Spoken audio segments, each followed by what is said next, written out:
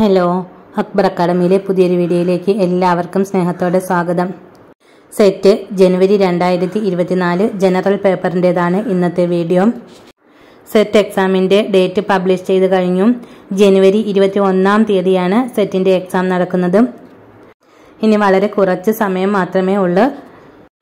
എല്ലാവരും എത്രയും പെട്ടെന്ന് പോർഷൻസ് എല്ലാം കംപ്ലീറ്റ് ചെയ്ത് റിവിഷൻ സ്റ്റാർട്ട് ചെയ്യാൻ നോക്കണം.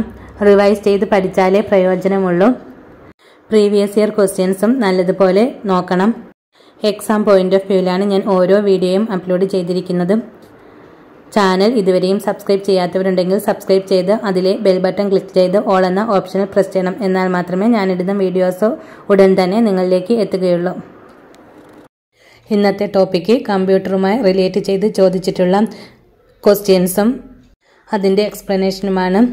വളരെ പ്രധാനപ്പെട്ട ടോപ്പിക്ക് തന്നെയാണ് ഈ വീഡിയോയിലും ഉൾപ്പെടുത്തിയിരിക്കുന്നത്.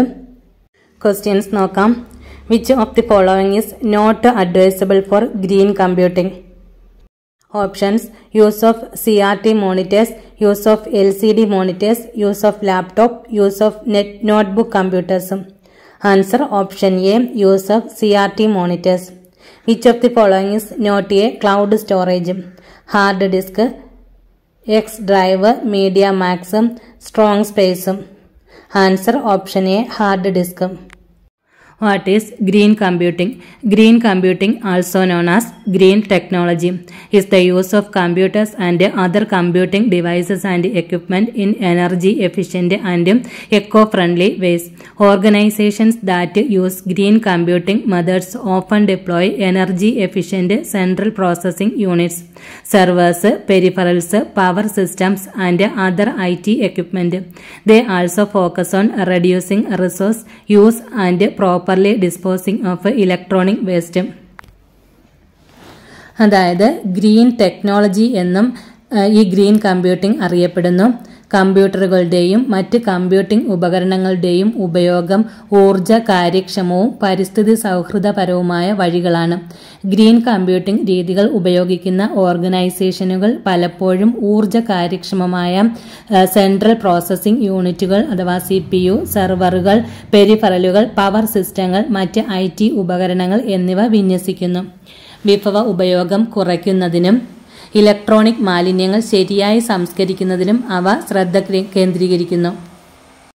Next, what is cloud storage? Cloud storage is A service model in which data is transmitted and stored on remote storage systems where it is maintained, managed, backup and made available to users over A network, typically the internet. Users generally pay for their cloud data storage on A per consumption or monthly rate.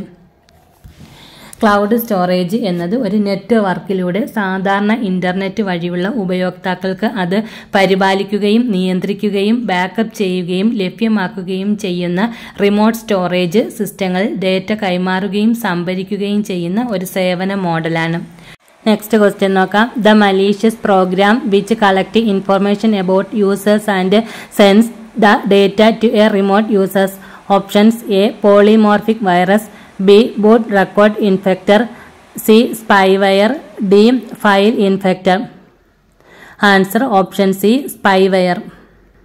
Types of viruses വരുന്നതാണ് ഈ spyware എന്നത്. There are 5 types of viruses: spyware, adware, worms, trojans, rootkits. Next question. In the software hot potatoes, all exercises will be compiled into one unit by. Options: A JCLOS, B JMix, C JCROS, D the master. Answer option D, the master. Next, Dash is an antivirus software. Options: A Photoshop, B Norton, C Yahoo, D Flash. Answer option B, Norton. Next question. FOSS means.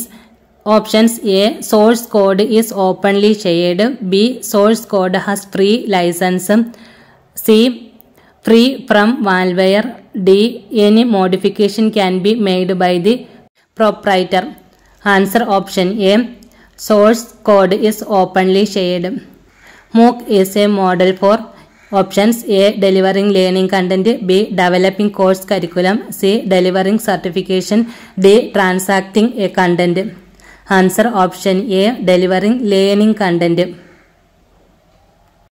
1. WAN stands for options A. Wide Area Network. B. Wide Access Network. C. World Area Network. D. World Access Network. Option A. Wide Area Network.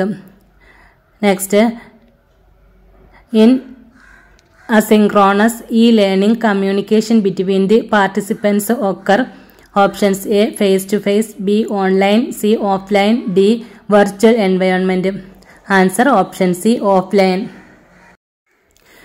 Next question. Which of the following is not a learning management system? Options A. Moodle. B. Google Classroom. C. Blackboard Learn. B. Option D. Socrative. Answer option D. Socrative. Next question. Web 3.0 is known as.